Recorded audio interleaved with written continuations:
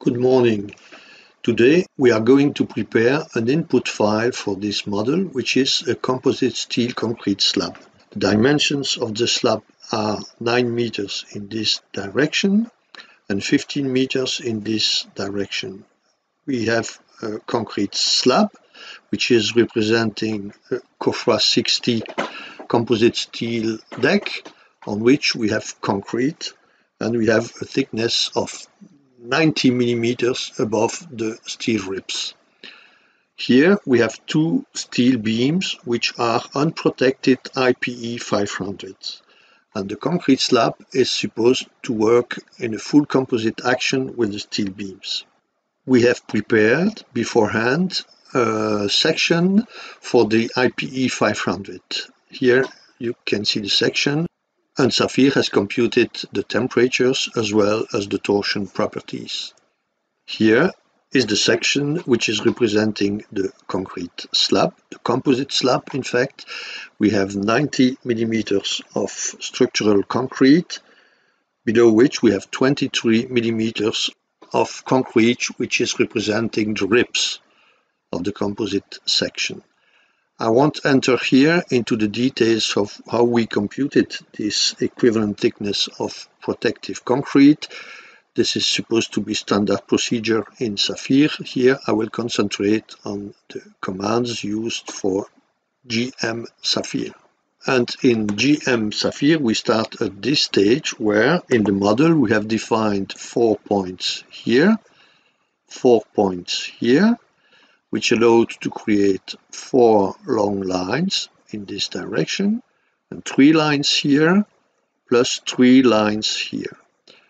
And very important, we have created 3 plane surfaces that you can see here from their normals, and the normals are pointing upward, which is guaranteed by the order in which the lines are created. This has been explained previously. Why do we need 3 surfaces? This is to make the steel beams coherent with the concrete slab. If we represent the concrete slab by one single surface, the surface would be meshed, the beams would be meshed, but the beams would not touch the concrete slab. They would deflect separately, one from the other. So the geometry has been defined by the elementary entities. We just have to enter into the physical groups, and we first add curves, and the first curve will be called short supports, and here are the lines which belong to the short supports, type E. The properties are essentially block constraints. I block the displacement in the vertical direction, Z, and the rotation in the Y direction.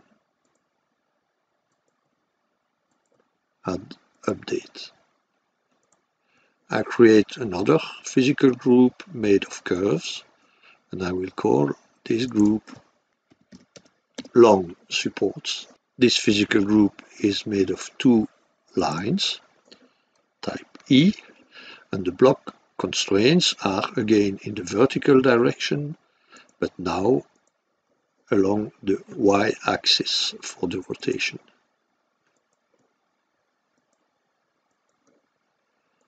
I finish the supports by adding a point physical group, which I call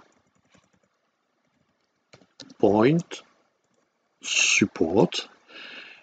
It will be made of this single point, type E, and the constraints are now for this point in the X direction, in the Y direction, and rotation with respect to the vertical direction.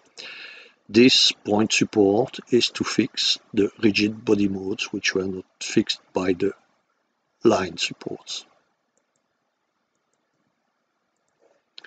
And I can view here the lines are blocked and the point is blocked as well.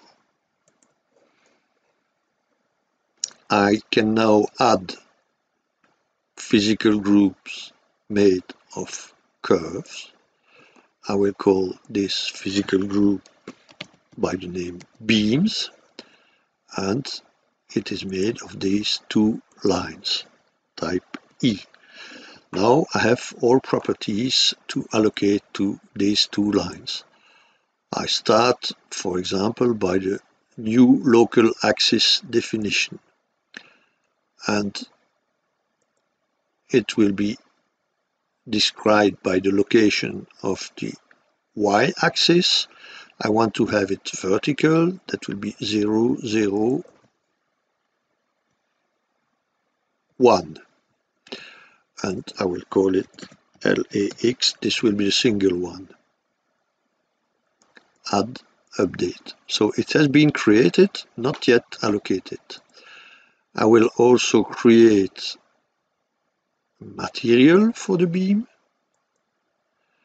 and that will be a load-bearing material, carbon steel probably, steel EC3, the yield strength 355, and I call this material steel EC3. So the material has been created. Now I can add the beam section type. Here I give the name of the TEM file, that's IPE500.TEM, and I give the material name, that's steel EC3, that has been created.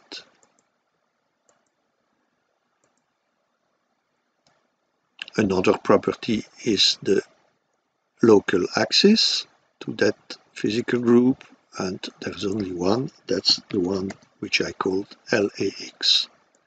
So now it is allocated. So I think we are okay with the beam. If I view the material, I see the name of the TEM and the name of the material, which has been allocated. And I can also view the local axis here, and I see the y-axis is pointing upward. Now I will create the physical group for the concrete slab, and this is surface. I will call it slab, and it is made, the group is made of these three surfaces, type E. Now I need a new material definition for the matrix of the slab. This will be concrete. Why not this one, Silco ETC 2D? That's, I checked that this is a 2D material. Compressive strength, maybe a little bit of tensile strength, and maybe we want to increase a little bit the ductility parameter, considering the fact that we have rebars here. And this material will be called concrete M. Now a new rebar material definition. This will be carbon steel, but not steel EC3, probably steel EC2. And I will call this material steel EC2. Add, update. Now the properties are the loads on the shell will be multiplied by the function F load, and this will be a negative value of minus 6575 Newton per square meter. Add, update.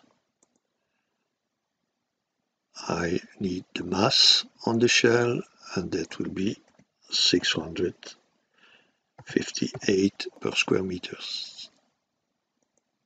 I have to give the name of the shell material. That was concrete M. I have to give here the name of the file, and the file was cofra60.tsh. And I have to give The thickness is the thickness of the structural part of the slab, and these are 90 millimeters. Add update. I have to give now the shell rebars, and for the material name that's steel EC2, the section will be 0.0000400 square meters per meter. That means 400 square millimeters per meter. The level would be 0 at mid-level of the structural part, and for the normal I will be defining now the bars which are parallel to the y-axis, so the normal would be parallel to the x-axis, for example, so that would be 1, 0, 0. But this defines only one layer of rebars. How do I introduce the second layer? That's very easy. In each of these boxes I introduce the property for the second rebar layer, separated by at least one blank character. I introduced here 3 blank characters, and this will be steel EC2, the same. I assume that the quantity of steel is the same, and for the angle I will make it perpendicular to the previous layer, so this will be 0, 0, 0. And if I have 4 layers of rebars, I would have 4 chains of characters here, 4 values here, and 4 values in each of these boxes. I forgot here to give the position of the second layer. I will assume it is at the same position as the first one for simplicity. Add update, and I can check probably here. Now the materials. I have the materials of the beam, but also the TSH name, the thickness, and the material name of the slab.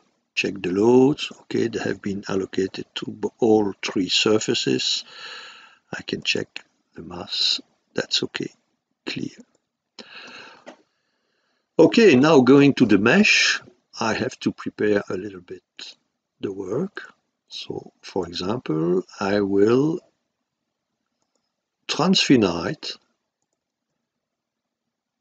the curves. And first I will start with these 4 lines.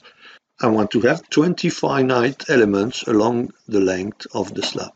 So 20 elements make 21 points, and I can allocate this property to these 4 lines.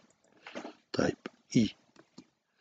Now on each of these lines I want to have 5 finite elements. So this will be 6 points, and this will be allocated to these 6 lines. Type E and Q. I also have to transfinite the surfaces. So transfinite surface. I select this one, and I have to say that I have difficulties to select the other surfaces.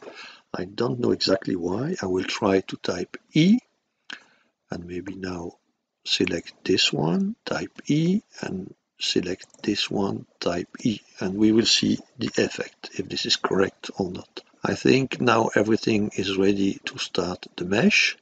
So we click on Mesh 2D, which will mesh the slabs and also the beams. If we click Mesh 2D, this will mesh the 2D and the 1D objects. So this is the mesh. Yes, it has been transfinite correctly, the 3 surfaces.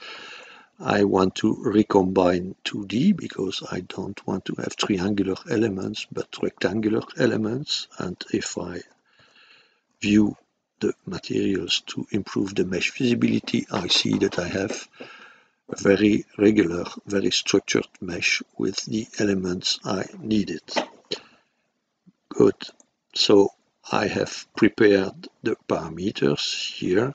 It's a structural 3D, some comments, the name of the input file. We consider a maximum displacement of 1 meter, precision is 2 minus 3. I have 2 points of gauge along the length of the beam elements.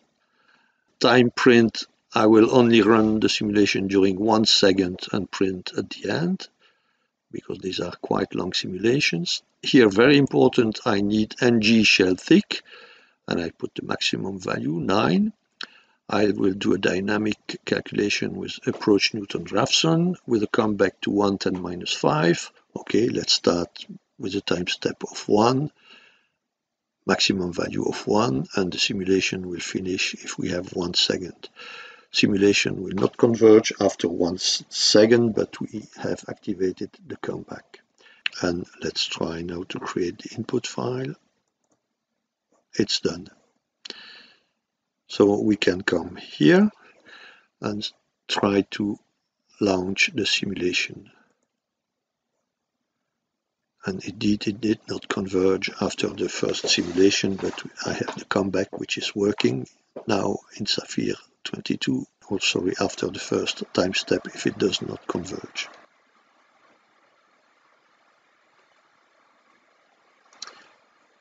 Yes, we have convergence, and GmSAFIR has adapted the time step to finish just exactly at 1 second, which is the last time I want it. I can open Diamond and watch my file. Here it is. Here are the nodes. Here is the mesh. Here are the elements, and let's go directly to the displacements, which seem to make sense. After 1 second of simulation, we have a deflection of 11 millimeters. Thank you very much.